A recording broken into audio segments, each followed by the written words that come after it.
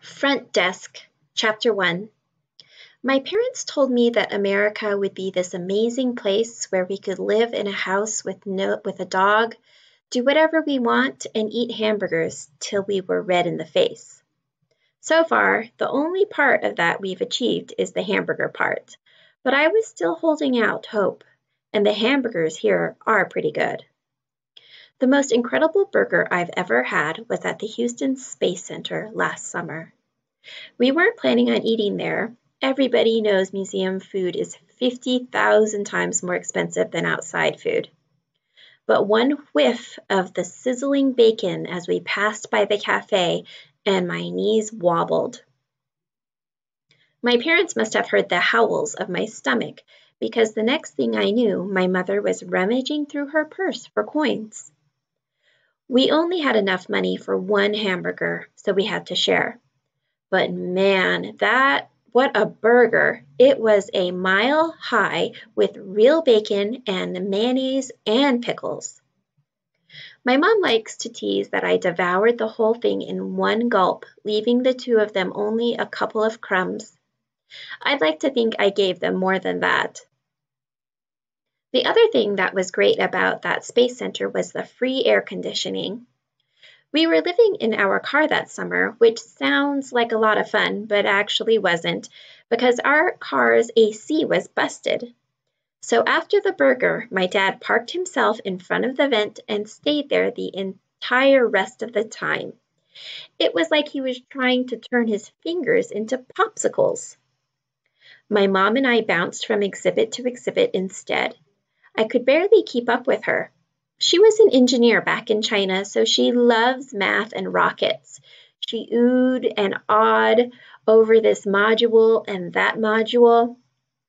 I wished my cousin Shen could have been there. He loves rockets too. When we got to the photo booth, my mother's face lit up. The booth took a picture of you and made it look like you were a real astronaut in space. I went first. I put my head where the cardboard cutout was and smiled when the guy said, "Cheese." When it was my mom's turn to take her photo, I thought it would be funny to jump into her shot. The result was a picture of her in an astronaut suit hovering over Earth, and me standing right next to her in my flip-flops doing bunny ears with my fingers. My mother's face crumpled when she saw her picture. She pleaded with the guy to let her take another one, but he said, "No can do, one picture per person." For a second, I thought she was going to cry. We still have the picture. Every time I look at it, I wish I could go back in time. If I could do it all over again, I would not photobomb my mom's picture, and I'd give her more of my burger. Not the whole thing, but definitely some more bites. At the end of that summer, my dad got a job as an assistant fryer at a Chinese restaurant in California. That meant we didn't have to live in our car anymore, and we could move into a small one-bedroom apartment. It also meant my dad brought home fried rice from work every day. But sometimes he'd also bring back big old blisters all up and down his arm. He said they were just allergies, but I didn't think so. I think he got them from frying food all day long in the sizzling wok. My mom got a job in the front of the restaurant as a waitress. Everybody liked her, and she got great tips. She even managed to convince the boss to let her go with me to the restaurant after school, since there was nobody to look after me. My mother's boss was a wrinkly, white-haired Chinese man who reeked of garlic and didn't believe in wasting anything, not cooking oil, not toilet paper, and certainly not free labor. "You think you can handle waitressing, kid?" he asked me. "Yes, sir," I said. Excitement pulsated in my ear. My first job. I was determined not to let him down. There was just one problem. I was only 9 then and needed 2 hands just to hold one dish steady. The other waitresses managed 5 plates at a time. Some didn't even need hands. They could balance a plate on their shoulder. When the dinner rush came, I too loaded up my carrying tray with 5 dishes. Big mistake. As my small back gave in to the mountainous weight, all my dishes came crashing down. Hot soup splashed onto customers, and fried prawns went flying across the restaurant. I was fired on the spot, and so was my mother. No amount of begging or promising to do the dishes for the next gazillion years would change the owner's mind. The whole way home, I fought tears in my eyes. I thought of my 3 cousins back home. None of them had ever gotten fired before. Like me, they were only children as well. In China, every child is an only child, ever since the government decided all families are allowed only one. Since none of us had siblings, we were our siblings. Leaving them was the hardest part about leaving China. I didn't want my mom to see me cry in the car, but eventually that night she heard me. She came into my room and sat on my bed. "Hey, it's okay," she said in Chinese, hugging me tight. "It's not your fault." She wiped a tear from my cheek. Through the thin walls, I could hear the sounds of husbands and wives bickering and babies wailing from the neighboring apartments, each one as cramped as ours. "Mom," I asked her, "why did we come here? Why did we come to America?" I repeated. My mother looked away and didn't say anything for a long time. A plane flew overhead and the picture frames on the wall shook. She looked in my eyes. "Because it's freer here," she finally said, which didn't make any sense. Nothing was free in America. Everything was so expensive. "But Mom, one day you'll understand," she said, kissing the top of my head. "Now go to sleep." I drifted to sleep thinking about my cousins and missing them and hoping they were missing me back. After my mother got fired from the restaurant, she got very serious about job hunting. She called it getting back on her horse. It was 1993, and she bought every Chinese newspaper she could find. She pored over the job sections with a magnifying glass like a scientist. That's when she came across an unusual listing. A man named Michael Yao had put an ad out in the Chinese newspaper looking for an experienced motel manager. The ad said that he owned a little motel in Anaheim, California, and he was looking for someone to run the place. The job came with free boarding too. My mother jumped up and grabbed the phone. Our rent then cost almost all my dad's salary, and who said things in America were free? To her surprise, Mr. Yao was equally enthusiastic. He didn't seem to mind that my parents weren't experienced and really liked the fact that they were a couple. "2 people for the price of 1, he joked in his thick Taiwanese accented Mandarin when he went over to his house the next day. My parents smiled nervously while I tried to stay as still as I could and not screw it up for them, like I screwed up my mother's restaurant job. We were sitting in the living room of Mr. Yao's house, or rather his mansion. I made myself look at the floor and not stare at the top of Mr. Yao's head, which was all shiny under the light, like it had been painted in egg white. The door opened, and a boy about my age walked in. He had on a t-shirt that said, "I don't give a," and underneath it a picture of a rat and a donkey. I raised an eyebrow. "Jason," Mr. Yao said to the boy, "say hello." "Hi," Jason muttered. My parents smiled at Jason. "What grade are you in?" they asked him in Chinese. Jason replied in English, "I'm going into the 5th grade." "Ah, same as Mia," my mom said. She smiled at Mr. Yao. "Your son's English is so good." She turned to me. "Hear that, Mia? No accent." My cheeks burned. I felt my tongue in my mouth like a limp lizard. "Of course he speaks good English. He was born here," Mr. Yao said. "He speaks native English." Native. I mouthed the word.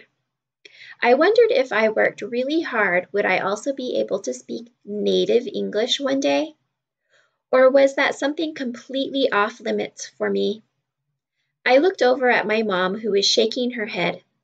Jason disappeared off to his room, and Mr. Yao asked my parents if they had any questions. Just to make sure we can live at the motel for free, my mom asked. Yes, Mr. Yao said. And what about... My mom struggled to get the words out. She shook her head, embarrassed to say it. Will we get paid? Oh, right, payment, Mr. Yao said, like it hadn't dawned on him at all. How's $5 a customer? I glanced at my mom. I could tell that she was doing math in her head because she always got this dreamy smile on her face. 30 rooms at $5 a room, that's $150 a night, my mom said, her eyes widening. She looked at my dad. That's a lot of money. It was a humongous amount of money. We could buy hamburgers every day, one for each of us. We wouldn't even need to share.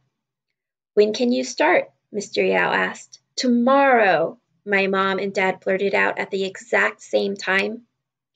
Mr. Yao laughed. As my parents got up to shake his hands, Mr. Yao muttered, I have to warn you, it's not the nicest motel in the world. My parents nodded. I could tell it made no difference to them what the motel looked like. It could look like the inside of a Greyhound bus toilet for all we cared. At $150 a day plus free rent, we were in. Chapter 2. The Cala Vista Motel sat on the corner of Coast Boulevard and Meadow Lane. It was a small motel, the first of 3 motels in a row. The Topaz Inn and the Lagoon Motel were right next door and bigger, but I immediately decided I liked our little motel the best. With its creamy walls and red doors, it looked warm and inviting. I looked up at the sign and read the words, low rates, cable TV, Disneyland just 5 miles away. Excitedly, I asked my parents if that meant we could visit and go on all the rides. We probably could, my mom said.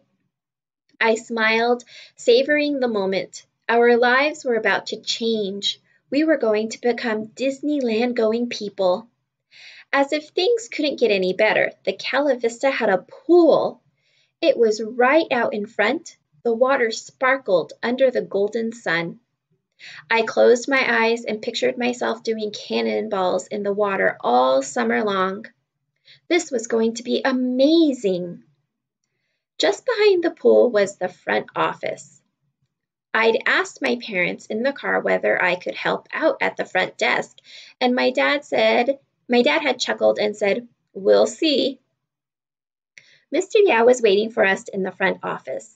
He buzzed us in and lifted the divider so we could all get behind the front desk. The front desk was a long wooden desk that stretched almost the entire width of the room. Just behind the front desk were the manager's quarters, where Mr. Yao led us next. There was a living room with a bed in it. He pointed to the bed. You guys sleep there, he said to my parents, so you can hear the customers in the middle of the night. Customers come in the middle of the night? My dad asked. Mr. Yao nodded. Of course, it's a motel. But won't that wake them up? I asked. Mr. Yao rolled his eyes. That's the point, he said. Next, he led us over to the small bedroom just to the right of the living room and the kitchen. The girl can sleep here, Mr. Yao said. For some reason, he still kept calling me the girl, even though I had already told him my name several times. I put my stuff down in the small bedroom, then joined my parents and Mr. Yao in the front office. Mr. Yao was explaining the buzzer. One wrong buzz and it's all over, he said. See the glass? He pointed to the thick glass enclosing the front office. That's bulletproof glass.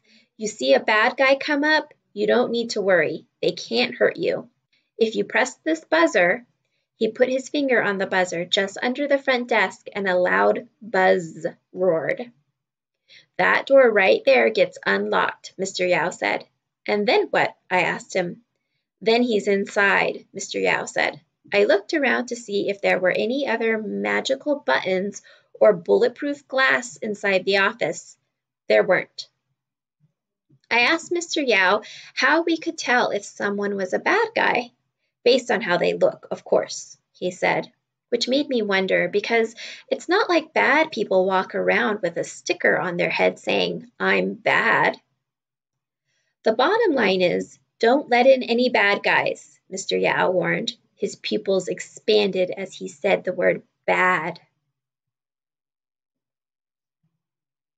Mr. Yao took my parents out back to show them the laundry room and cleaning supplies. I stayed in the front office. I climbed up on top of the front desk stool. Gently, I reached down and touched the buzzer with my finger. It was greasy, like it had been pressed hundreds of times. Slowly, I pressed on it and heard it zap. I pressed it again. Buzz, buzz, buzz. Power coursed through my fingertips. I closed my eyes and pictured myself checking customers in. "Why, yes, Mrs. Connolly, I'd be glad to show you to your room. Right this way," I'd say. "Certainly I can help you with your luggage. It would be my pleasure." So deep was I in my fake customer relations that I almost didn't hear it when a real customer walked in and tapped on the front office glass. I looked up to see a thin African-American man, about 50 or so years old, smiling and waving at me. He motioned with his hand for me to buzz him in. "Oh, right," I said, then pressed on the buzzer. Buzz. He pushed open the door and walked in. "Just saw Mr. Yao in the lot. You must be the new managers," he said. He extended his hand across the front desk. "Name's Hank." I smiled, took his hand, and shook it. "I'm Mia. Nice to meet you." He tilted his head to one side. "How old are you, Mia?" "I'm 10, I told him. "Say, aren't you a little young to be running this place?" he teased me. I laughed. I liked Hank immediately. "I'm helping my parents," I told him. "What about you? Do you live here?" "Sure do," he said, and pointed to one of the rooms. "That's me right there, number 12. Hank informed me that he wasn't a regular customer, the kind who stays just a day or two. He was a weekly. A weekly is someone who pays by the week. There were 5 of them at the Cala Vista. They were Mrs. Q, Mrs. T, Hank, Billy, Bob, and Fred. "You'll meet them," he said. "They're all nice people." I smiled. "Do you guys like living here?" I asked. "Oh, yeah," he said. "Well, except for Mr. Yao. Everyone hates Mr. Yao." "Really?" I asked him. "He seems all right." "Intense, but all right." Hank snorted. "Trust me, he's anything but all right." Before I could ask Hank what he meant by that, the back door creaked open and my parents and Mr. Yao came back in. When I turned around, Hank was gone.